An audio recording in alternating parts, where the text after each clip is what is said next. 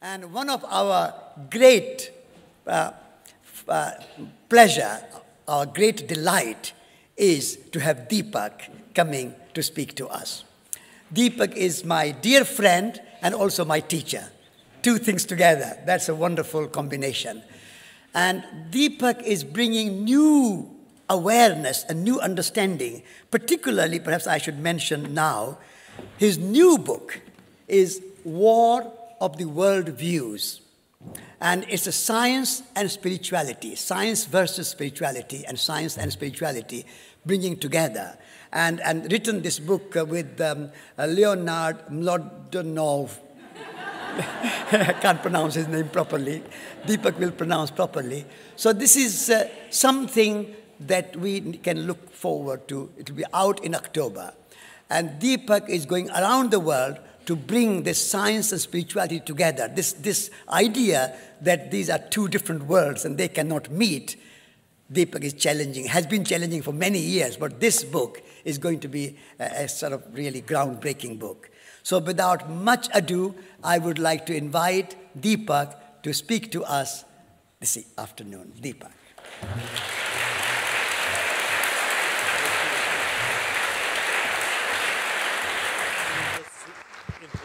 Because our last session, this was not working. Can you hear me up there clearly? Okay. And how many people were here for the last session? So, you were here for the last session? How many people again? And how many people just came for this session? Okay. Well, the last session was about Tagore, and his relevance of Tagore, and his interactions with Einstein, and why Einstein was wrong, even in his science, as far as non-locality was concerned, and Tagore was right, intuitively. And that's, I think, you'll hear more about it as we explore this level that scientists are discovering, called non-locality.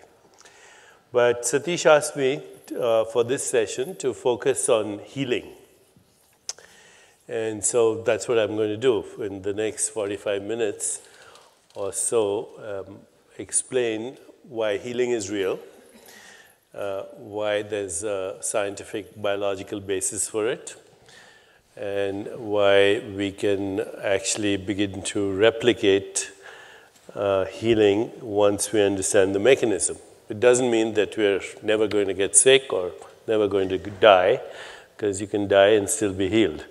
Which is, of course, what I was reading about earlier when I was reading the poems on death by Tagore. So here we go.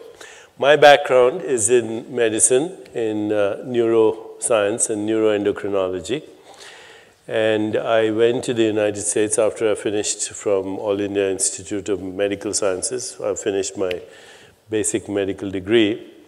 And there were two things that happened in my life. Well, there were many things that happened in my life, but two things that are very relevant to what we're going to talk about just now. The first is that any physician will tell you, anybody who's in the field of medicine will tell you, that biological organisms, particularly human beings, do not respond in predictable manner to treatment. So it's something that we assume, medicine is scientific. Medicine is based on reductionist science. Medicine, the brain and the body operate according to the laws of classical mechanics or classical physics. We assume that, but it's not true. Okay. You can have two patients who have exactly the same illness. They get the same treatment. They see the same physician, and they can have completely different outcomes. One person can die. The other person can recover. So that's a common thing. Physicians know about it, they don't talk about it. It's the unexplained phenomenon, it's the X factor, it's the white elephant in the room we don't want to acknowledge, because once we acknowledge, then we have to say what's happening, and then sooner or later we have to get into consciousness. So that's the first thing. The second thing is my own field, neuroscience, neuroendocrinology. This is in the earlier days when radioimmunoassay as a technique had just been developed. And radioimmunoassay is a way in which you can measure molecules in the body. Okay, so in the 70s, this had become very popular because two investigators, one by the name of Rosalind Yallow, had won the Nobel Prize. Now we can measure what's happening in biological systems. And we were measuring what are now well-known chemicals like serotonin, dopamine, oxytocin, opiates. Everybody's heard of these, I presume. And what one of my colleagues at that time, a woman by the name of Candice Pert, who later on, she was a fellow, research fellow we were all kind of hanging out together. She later went and became the chief of neurochemistry at the National Institutes of Health. And she coined an expression which became relatively popular amongst us, molecules of emotion. So what her basic thesis was that emotional experiences generate molecules, and these molecules are neuropeptides because they're found in the brain, and peptides because they're protein molecules. And that when you feel different emotions, you have different body chemistry. Now that was very interesting to those of us who were interested in consciousness.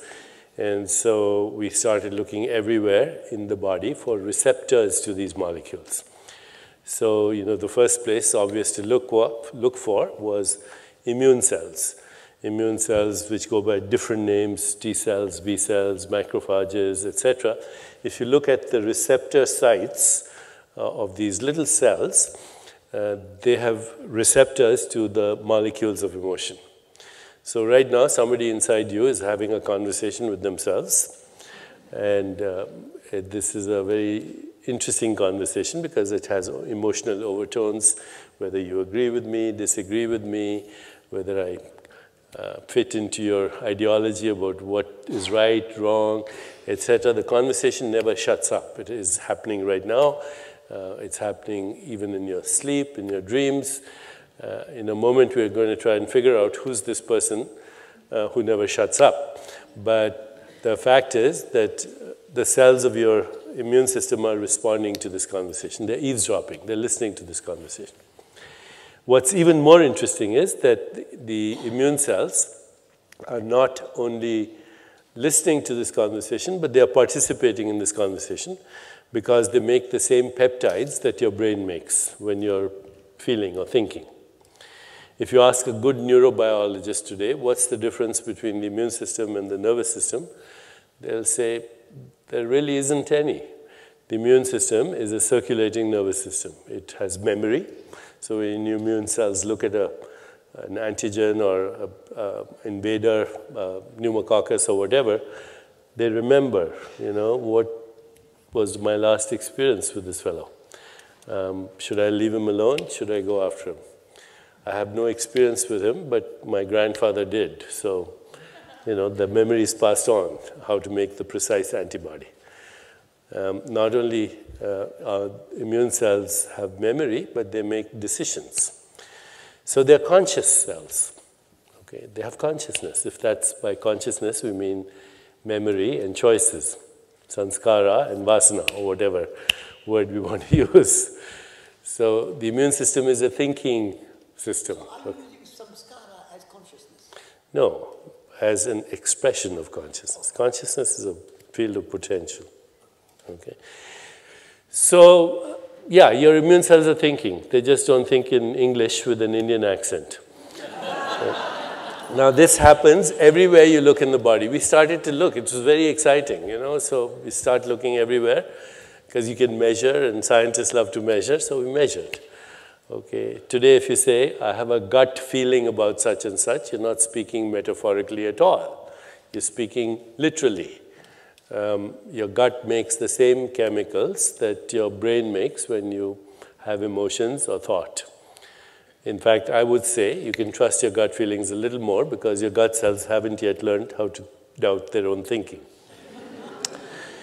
Today, we know that 80% of our heart cells, for example, are what some cardiologists or cardiac physiologists call neurocardiocytes. Neuro, They're like brain cells, neurons, and they are cardiocytes. They pump blood, but they make the molecules of emotion. Now, I'll cut this story very short because it's a 35-year-old story in development, but your mind is not in your brain, okay? It's everywhere. It's in all the cells of your body, and all the cells of your body are relating to all the cells in two ways. One is local communication through energy and information, local communication. So when I communicate with you on your cell phone, for example, that's a local communication. Or I call you on the phone or through the internet, that's local. It involves energy and information. And there's another kind of communication that occurs. It's called non-local, which I spoke about a little bit earlier, which is almost instantaneous. It's not communication, but it's correlation. Every cell correlates with every other cell instantly. Your body has 100 trillion cells, which is more than all the stars in the Milky Way galaxy. Every cell is doing 100,000 activities per second, and every cell tracks and synchronizes with every other cell instantly without sending messages, no signals, okay?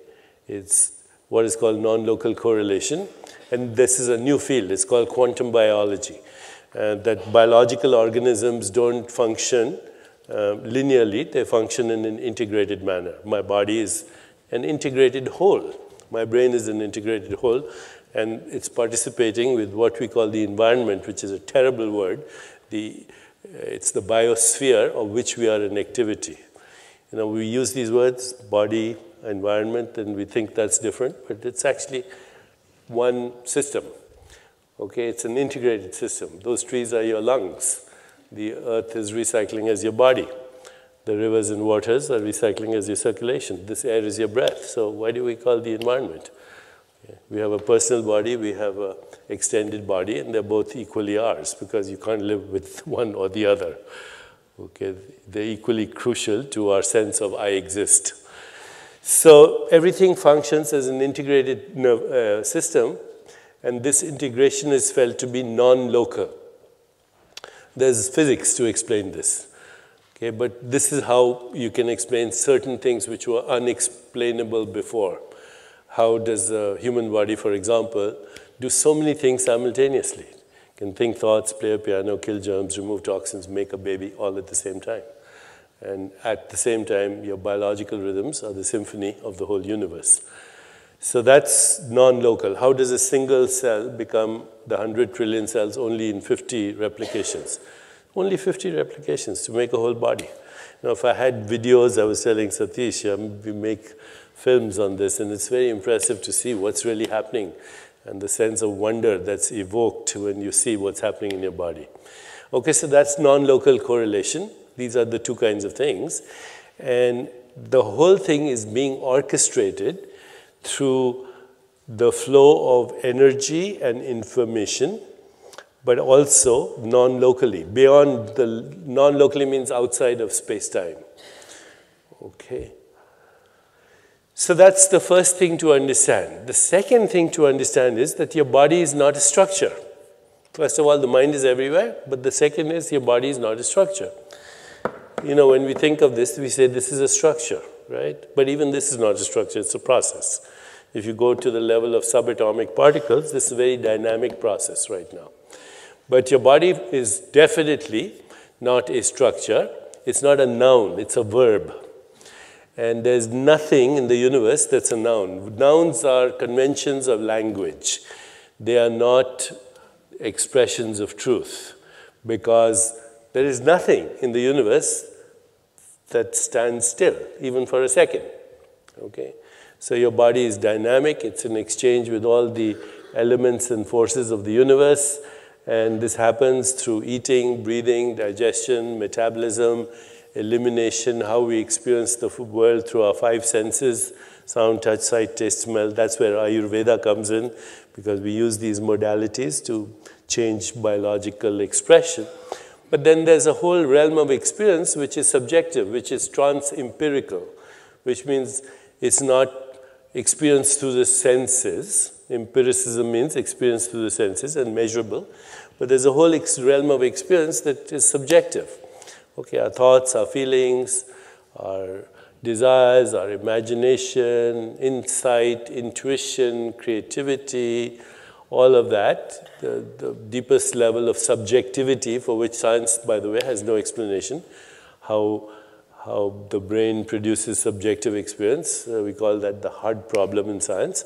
But you close your eyes and you suddenly become aware of all this thing that's happening in your subjectivity, and that influences everything that's happening in the body.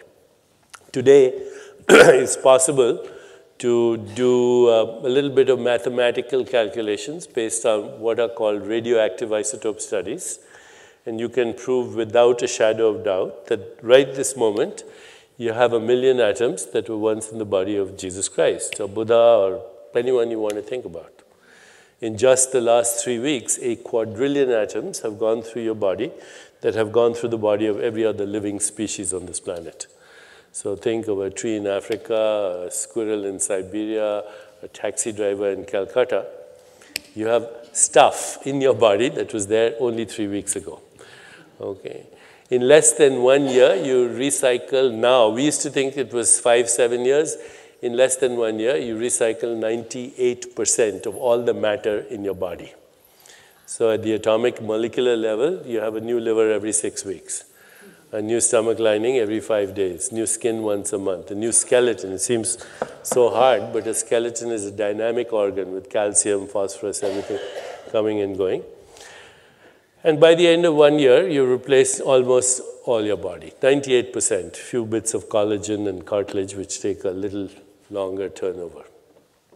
So this body that Satish invited is my 2011 model. And the last time I came, I brought with me the same suitcase, but not the same physical body. Okay. I brought, my suitcase has a little longer shelf life than my physical body. So, this raises a big question in science today. Who are you? If you think you're your physical body, then you have a bit of a problem. Which one are you talking about? Okay. So while my physical body has recycled from the ecosystem, it's part of the biosphere, the unfortunate word, environment, while it's recycled, and my personal body from year 2010 is dead, it's gone.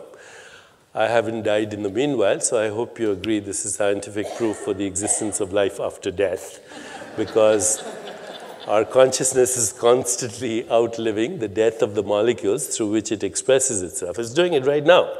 You don't need further proof of reincarnation. These are reincarnated cells, okay? These weren't there a month ago, but they remember the difference between hot and cold and pleasure and pain. It's the memory that's reincarnating. Okay, it's the memory. It's always reincarnating as this physical body. So let's go a little deeper. You go look at these molecules that are recycling. You see their atoms, and then you look at the atoms, and they're subatomic particles, and they're all coming from an emptiness. And that's where the real action is, that emptiness. Now, today scientists call it the quantum vacuum of the universe, which hasn't disappeared. It's right there. If that wasn't active, you and I wouldn't be here. Okay, the quantum vacuum didn't disappear with the Big Bang. It just started a whole series of activities that are still going on, but the quantum vacuum of physics is there right this moment, and you and I and everything exists because it's there. That's what scientists call it. But you look at the poetry of Rumi 700 years ago, he says, we come spinning out of nothingness, scattering stars like dust. He says, look at these worlds spinning out of nothingness. This is within your power. Who else? The Buddhists talk about shunyata, that is beyond subject-object split, beyond the observer and the observed. Vedantists, they talk about chitakash. The akash is not empty, but it's full of chit means consciousness, so they go even beyond. But any scientist will tell you today that 1 cubic centimeter of space, right here, 1 cubic centimeter of space, has 10 to the power of 37 times more mass energy than the entire universe. Incomprehensible. That includes the Milky Way galaxy, Andromeda, everything, all the suns, the stars, the planet. There's more mass energy here. Of course, we don't know how that becomes this. At least science doesn't know. Vedantists have a great idea about that, but science has yet not figured out how the micro or quantum world becomes the macro or classical physical world. They don't know. Pretty good, close to it, but not there. You know, if you've kept up with the literature, unified field and quantum gravity, so on, we don't know. As I said earlier, Sir Arthur Eddington said very elegantly, something unknown is doing we don't know what. And that's the best explanation we have of everything in reality. Okay? There's no mechanical explanation that will show you why you feel the way you feel and how you remember or how you imagine. As I said earlier, it's called the hard problem in science. Because it's called hard because we don't even have a theory for it. So let's go back to, so this body is recycling, but it's also energy and information, and it's constantly in dynamic exchange with the ecosystem. If the ecosystem is diseased, we are diseased. If we are diseased, the ecosystem is diseased. And this applies not only physically to us, but at every level, emotional, mental, and so on, because what we call mind and matter are inseparable. You know, as I said earlier also, there are three ways that scientists or philosophers look at the world. One is dualism, which is out because it violates the laws of conservation of energy. So there's no such dualistic. Descartes was wrong. Okay. Then the second view, which is material monism, that matter is everything. But the problem with that is when you look at matter, it becomes non-material ultimately. And then there's the third view, which is monistic idealism, that there's only consciousness and it experiences itself as the mind and the body and the physical world. So what is the mind? What is the mind and where is the mind? And this is very interesting if you start to think about it. The best definition I can give you of what mind is as follows. And this comes after a lot of thought, after asking a lot of people, consulting with a lot of people. The following definition, you will find nobody will object to it because it is actually correct. Okay? The mind is an embodied and relational process. The mind is an embodied and relational process that regulates the flow of energy and information. I'll repeat that. The mind is an embodied and relational process that regulates the flow of energy and information.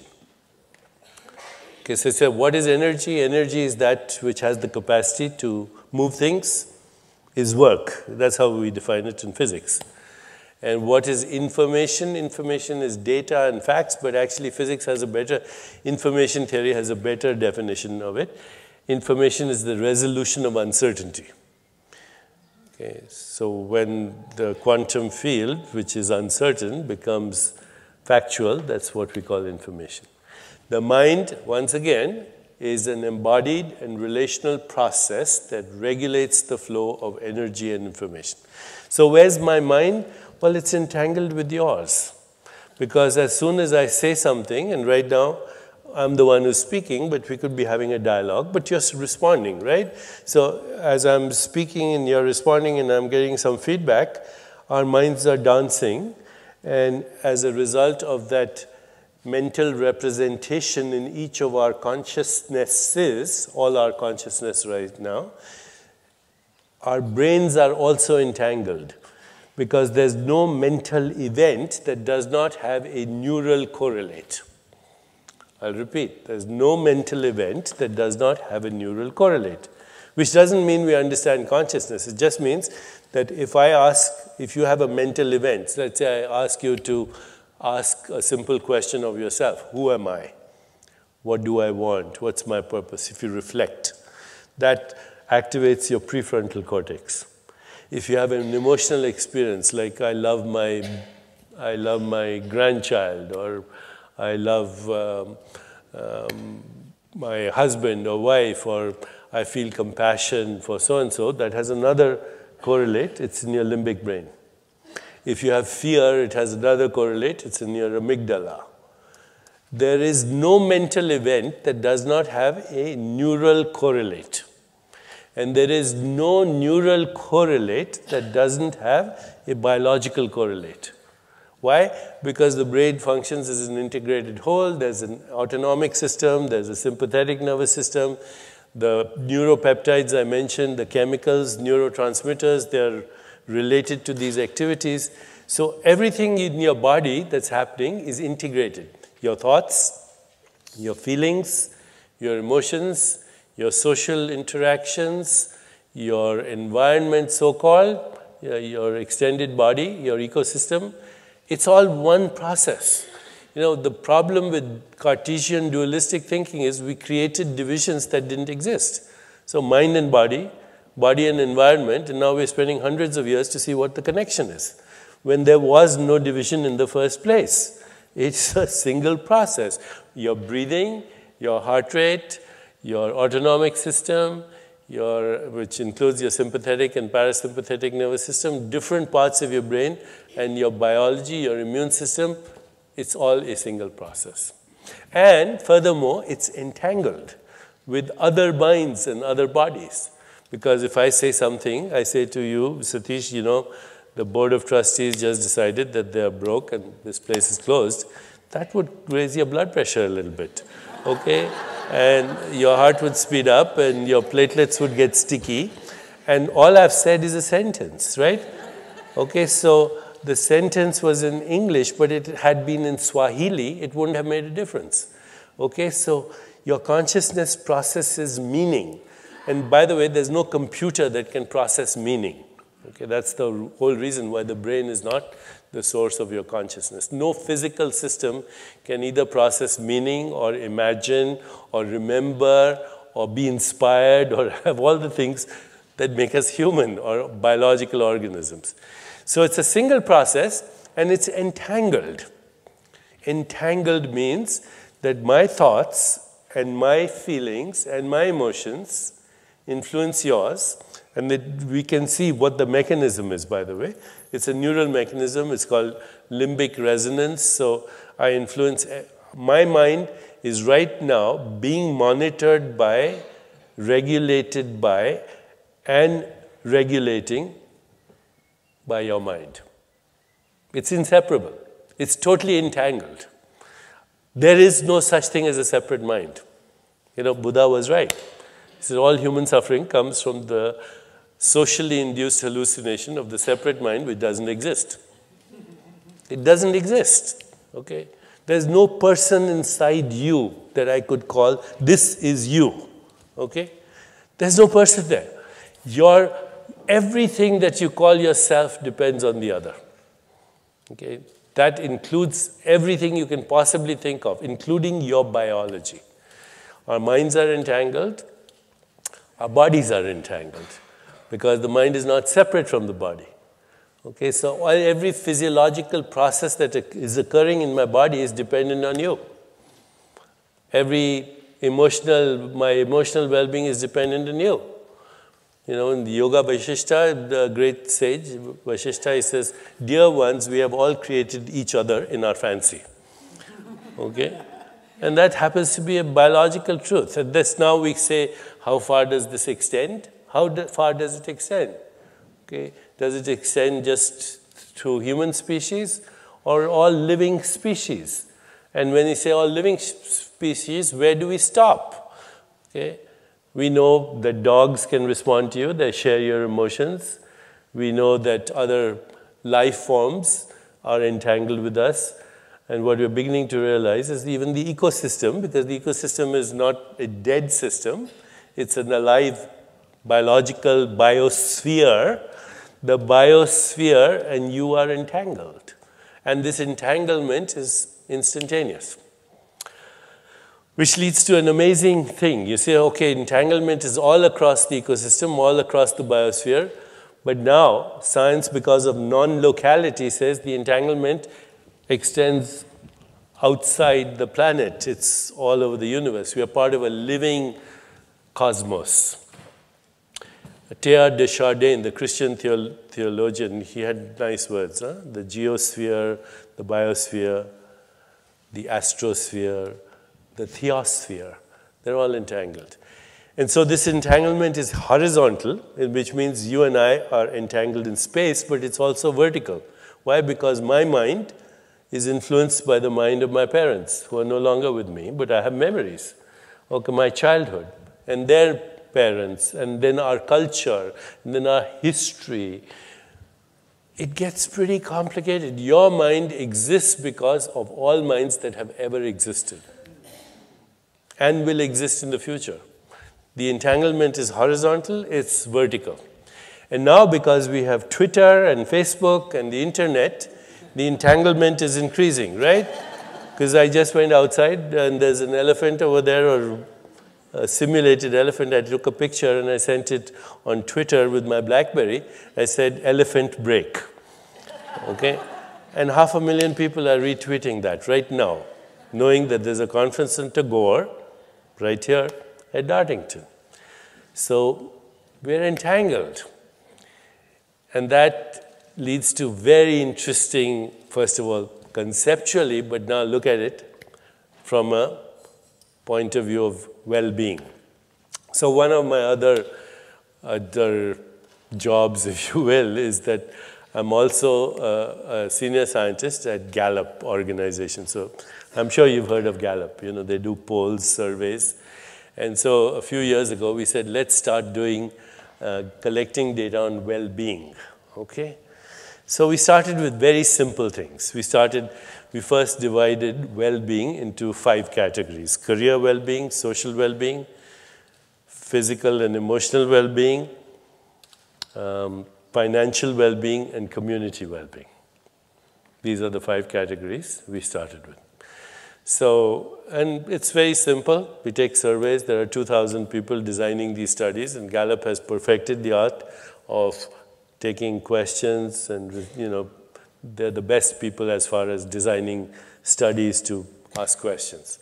So first thing was career well-being. And we asked a very simple question. Do you love what you do every day? Do you love your job? Only 20% of the people in the world said yes. 80% dislike what they do every day. In the world, and there are differences, you know, there are differences between, say, Chad and Denmark and Sweden, but average 20%. Only 20% people love their jobs.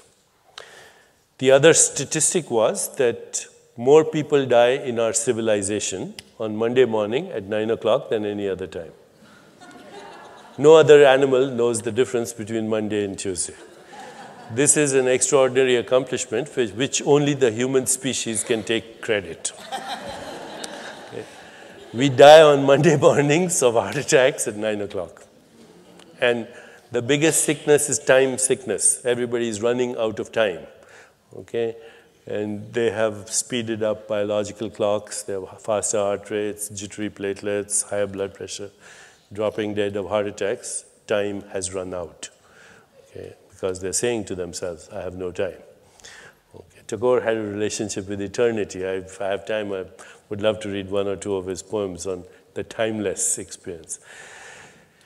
So that's one statistic. The other statistic was, these are very practical things. If you are working in an environment where your supervisor or manager or whatever ignores you, your rate of disengagement goes up by 45%, and within 3 or 4 months, you start to get sick, because nothing that happens in the mind doesn't have a biological correlate. 45%, it goes up. If your manager or supervisor doesn't ignore you, but criticizes you, you get better.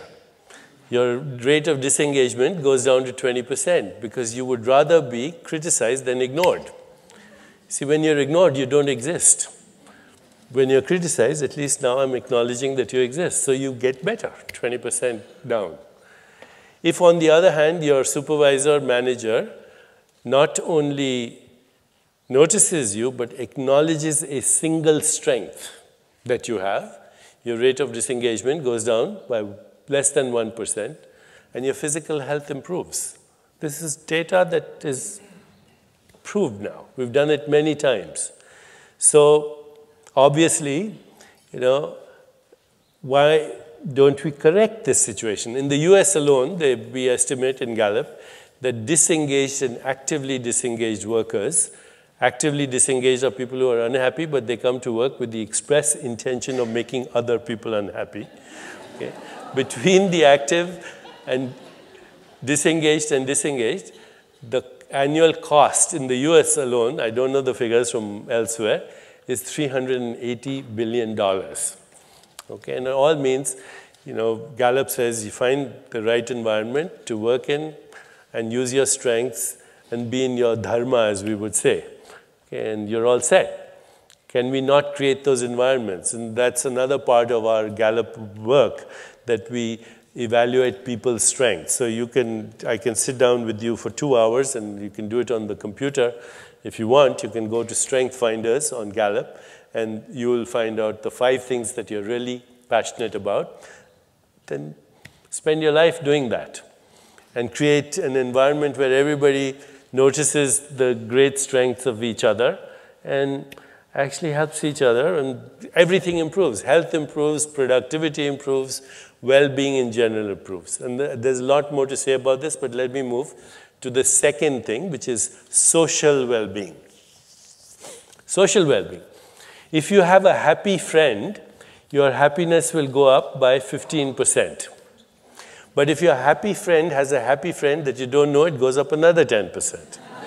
And if your happy friend has a happy friend who has a happy friend that you don't know, it keeps going up. So, and it keeps going on. 3rd degree of separation, 4th degree, 5th degree, 6th degree.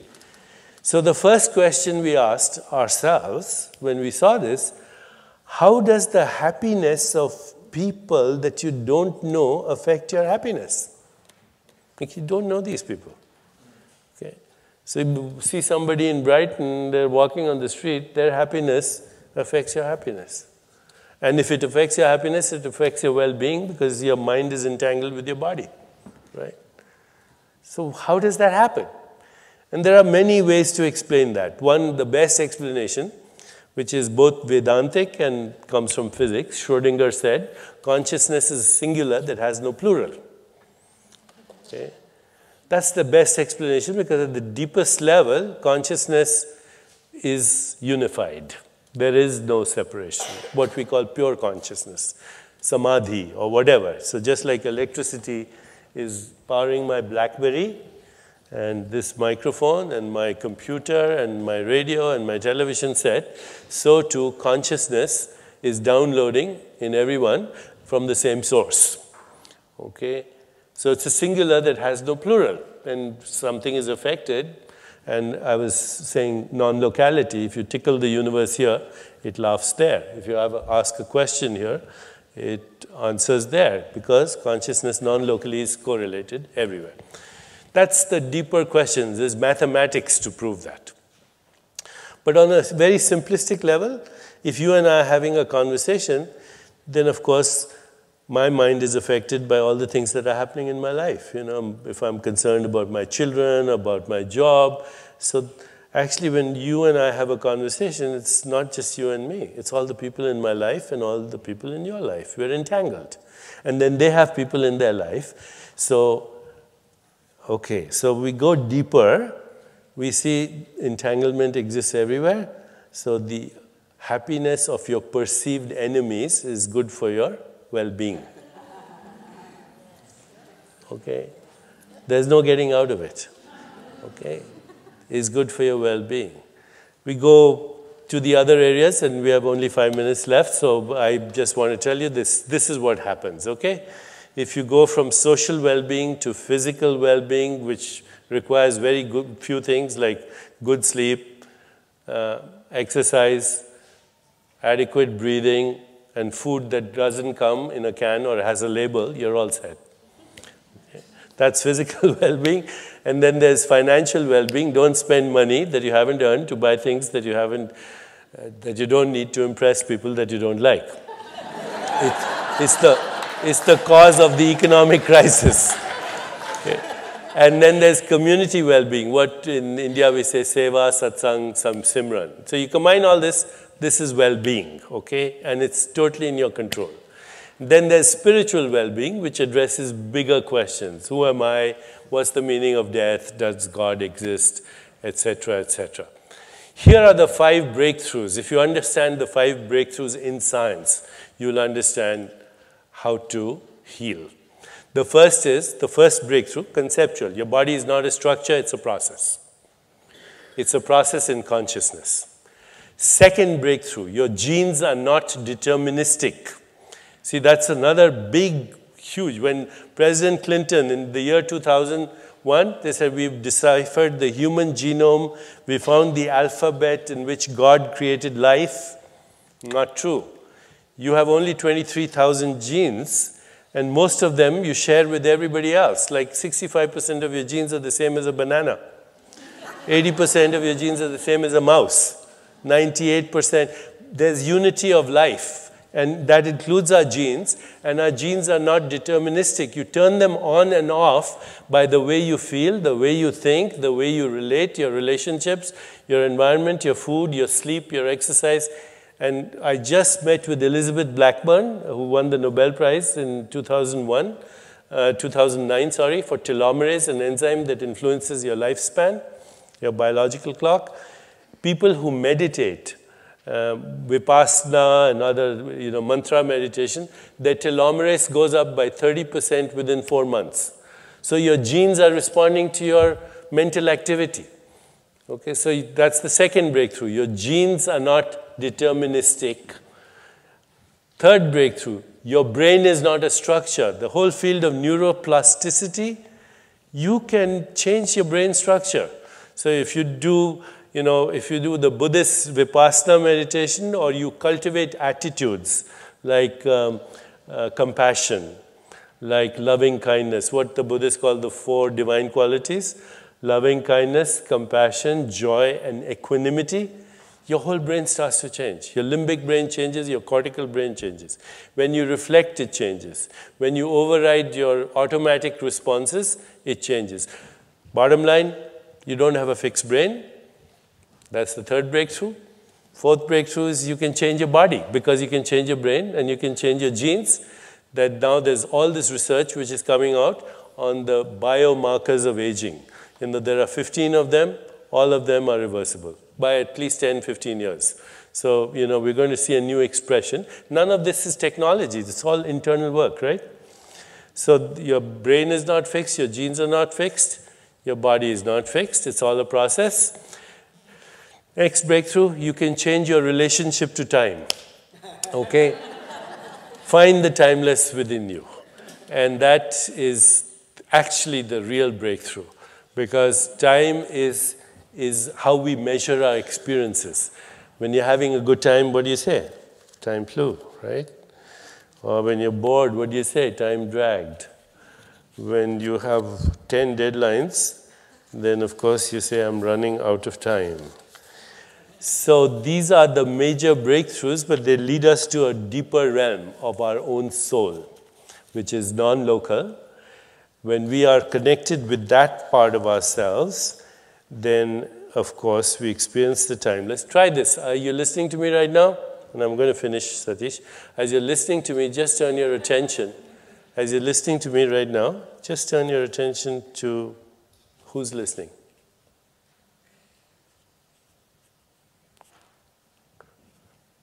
So as you're listening to me, be aware of the listener. That's your soul. It's not your mind, which might be saying, I wish I'd gone to the bathroom before the lecture. Whatever. That's a conversation. But that part of you is timeless, okay? And we metabolize the experience of time into what we call our biological clock. So I'll end with, and there's more to say, but next time. You know, the soul is the place of love, of compassion, of joy, of equanimity, of grace, of synchronicity, of everything that makes us alive and human. Time is endless in your hands, my Lord. There is none to count your minutes. Days and nights pass, and ages bloom and fade like flowers. You know how to wait. Your centuries follow each other, perfecting a small wild flower. But we have no time to lose, and having no time, we must scramble for our chances. We are too poor to be late. And so it is that time goes by, while I give it to every querulous man who claims it, and your altar, my Lord, is empty of all offerings to the last. At the end of the day, I hasten in fear that your gate will be shut, but I find that there is yet time.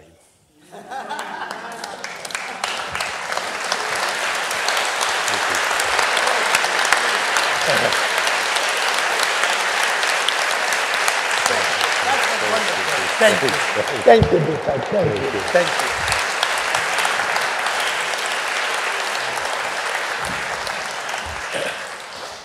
I said this morning, my mother used to say, when God made time, he made plenty of it. But my wonderful producer, Victoria, says, no time, we have next.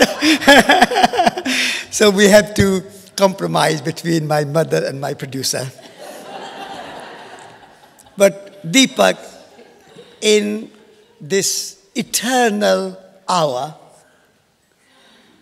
you have done wonder. And every word you have spoken has reached to deepest corner of my soul and mind. So thank you for that wonderful 1 hour of presentation. And that 1 hour really flew like minutes or seconds. It really flew. So thank you very much. Such engaging and enlightening presentation. Thank you.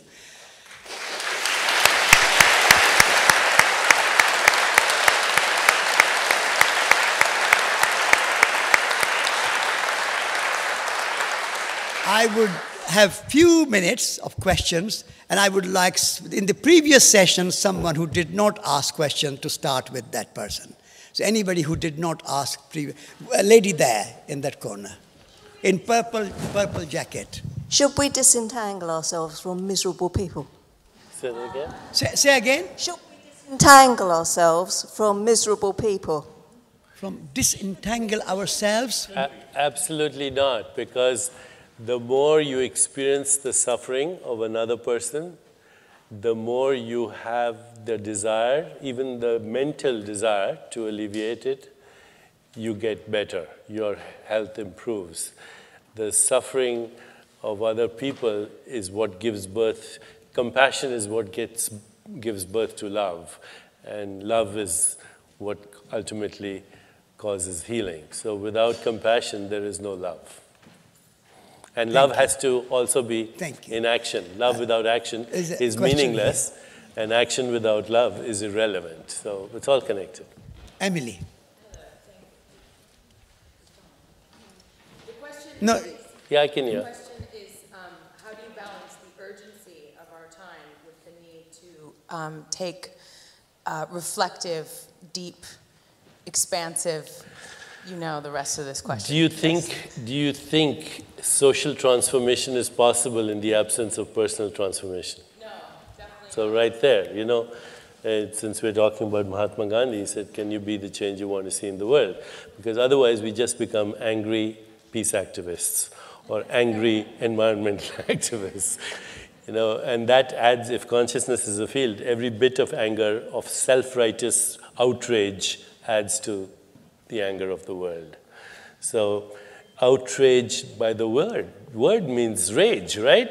So find your own sobriety, find your own peace, and then peace can be created by those who are peaceful. Love can be created by those who have loved.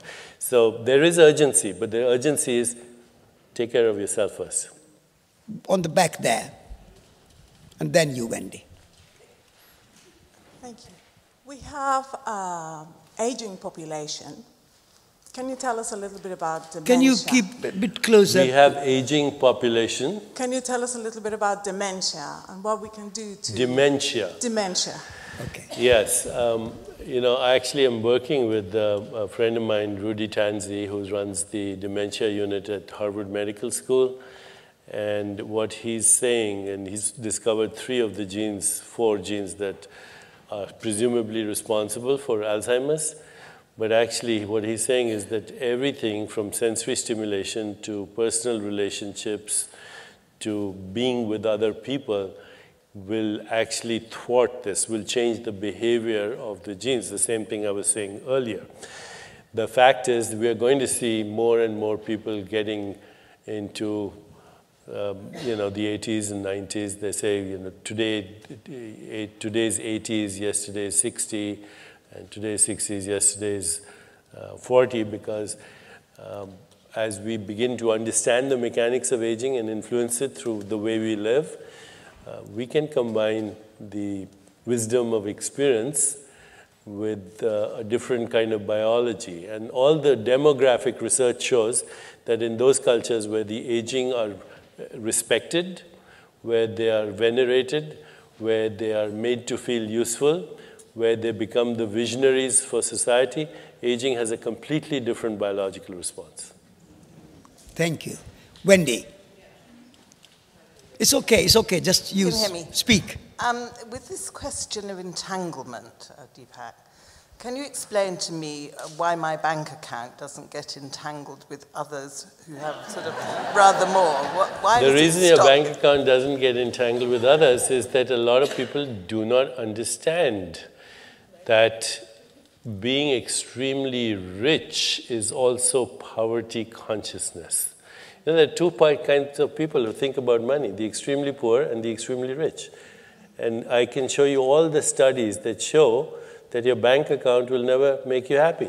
You know, in fact, if you win the lottery, you'll be very ecstatic for a few weeks. Then you'll start to plateau. Within 1 year, you'll actually be more miserable than you were before you won the lottery. There's data to show that, because now all you do is think about money, you know. So don't even think that the bank account is crucial to your well-being. Thank you. Last question here. I'm afraid this will be the last question. Hi there, Deepak. I'm making a documentary about people's ability to heal themselves from incurable terminal illnesses because I've seen this and I want to empower people to that possibility. And somewhere there's a balance between that, getting that across, and also remembering that we're mortal. We're going to be leaving this planet at some point. Maybe we've got karma. And I'd just like to know your thoughts about that. First of all, healing is real. So what does happen when people heal? What's really happening? They are returning to homeostasis. You know what homeostasis is, right? Self-regulation, our baseline state, all the things that keep us in balance. Blood sugar, body temperature regulation, hormone levels. So anytime somebody has a healing, they're returning to homeostasis. And if you look at the word healing, or the word health, or the word holy, it's the same word. Healing is the return of the memory of wholeness. Now, in my experience, even with patients who heal, you know, these remissions that you talk about, and there are plenty of them, by the way, you know, and you shouldn't discount a remission because it's rare. If it happens, it has a mechanism. And as scientists, it behooves us to find out what the mechanism is, no matter how rare it is. And in the few cases that I have really focused on, where somebody had a terminal illness and they recovered, and there's a registry for this. If you go to noetic.org, you'll find noeticsciences.org, you'll find all the registry for thousands of remissions from terminal cancer, brain tumors, etc. There's some very mysterious shift in consciousness where the person's identity becomes transpersonal. And the most significant thing that happens to them is they lose the fear of death, like Tagore. Okay? And when you lose the fear of death, then There's nothing else to fear, because the ultimate fear, isn't it, is the fear of the unknown, is the fear of leaving aside that which you're attached to. And there's a whole different biology that goes with that. Cortisol levels, adrenaline, platelets, stickiness, immune response, all is related to this absolutely state of profound equanimity, you know. So that's the response. It's equanimity. It's what Buddha called, I forget the Sanskrit word. Sukh dukhe samay kritva labha labhe jaya jayo. Bhagavad Gita. Yeah, that's equanimity. And Buddha's 4 qualities? Aapko aati hongi? Yeah. 4. Loving kindness, joy, mudita, compassion, and equanimity. That's the mechanism of healing. It has its own biology. Thank you. Thank you. Thank you. One second. Thank you.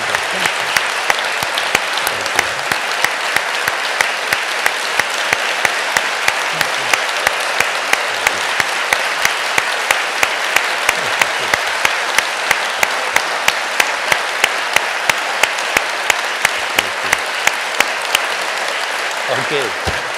Thank you. Thank you. And Deepak, my commercial, Deepak's article about Tagore and death and healing in the Tagore special issue. Please buy a copy. And if you are not a subscriber, subscribe. If you are a subscriber, give a gift subscription. If you are rich, become a life subscriber. You are super rich and bank account is too heavy, become a patron, give donation, support researchers so we can have such events again and again. Thank you. Thank you.